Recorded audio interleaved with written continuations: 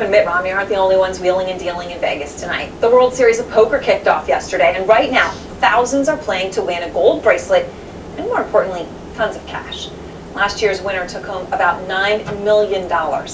This year, $12 million is up for grabs in the brand new $1 million buy-in charity event. That's right, you got to pay $1 million to play poker. Okay, that was the craziest poker tournament I'd ever heard of until the one I stumbled on this weekend.